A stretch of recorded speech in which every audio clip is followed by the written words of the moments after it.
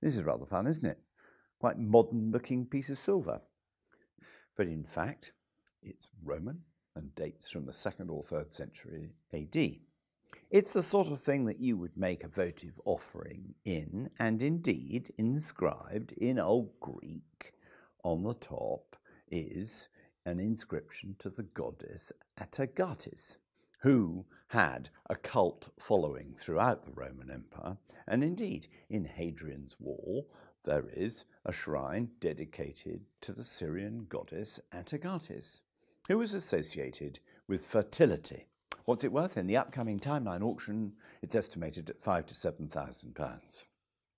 Atargatis, here we come.